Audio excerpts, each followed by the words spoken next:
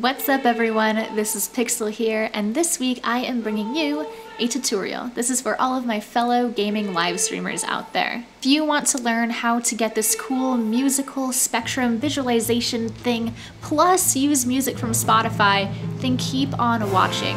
If you do enjoy this video, please give it a thumbs up, and if you have any questions, leave them in the comments below. There will also be a lot of important information in the description box, so check that too. To start off, we're going to download the 3 components that we need for this thing to work, so check the description box below for those links. The first is going to be to Foobar 2000, and this is going to be the music player. The next one is going to be the musical spectrum plugin for Foobar 2000, and this is where our visualization is created. And finally, we've got the Spotify plugin for Foobar 2000, which allows our music from Spotify to be played in Foobar.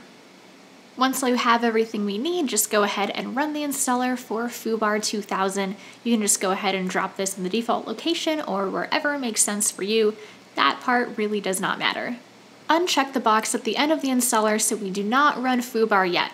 We're going to install the musical spectrum instead. Browse your Foo musical spectrum file and unzip it. Take the DLL inside and copy it. Then browse your install location for Foobar 2000, then into the components directory and paste the DLL inside. Now start Foobar 2000. We'll install the Spotify plugin from inside the program.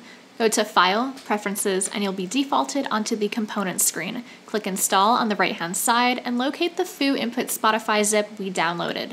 Foobar will ask you to apply changes and will restart automatically. To add music from Spotify, we'll need special addresses called URIs to obtain albums, playlists, or individual songs.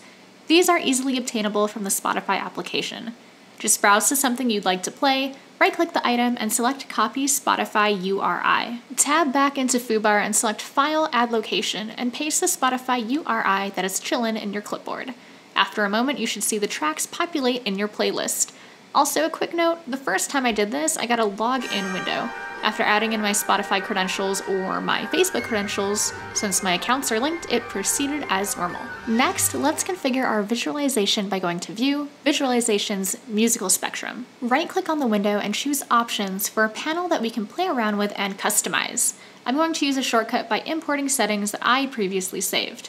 When starting from scratch, make sure all labels, grid lines, and tooltips are unchecked. You'll want a clean background since we will be chroma keying it out in the live streaming software of your choice. As for the other options, you can try what I have set here, but I encourage you to mess around with them for yourself.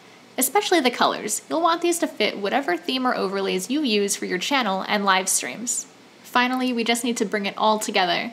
I'm using OBS to capture this tutorial as well, so there's a little bit of screenception going on, but ignoring that, you'll get the gist. You'll probably want to have a backdrop to put the spectrum on. I created mine in Photoshop, leaving a space in the center for the visuals. Just create whatever you want and import your image onto a scene. Now add in the musical spectrum. In OBS, select Add Window Capture and choose Musical Spectrum from the dropdown. Uncheck Capture Mouse Cursor, check Use Color Key, and in Color, select the color you set as your background in the musical spectrum options. For example, mine is bright green since my bar colors run from purple to blue. Set Similarity and Blend to 0. When you start playing your music, it should look something like this. Hit Edit Scene to move the spectrum around to your liking. And here it is in full screen. That concludes this tutorial. I hope you liked it, found it helpful, and are able to build upon it and include elements of this in your own stream.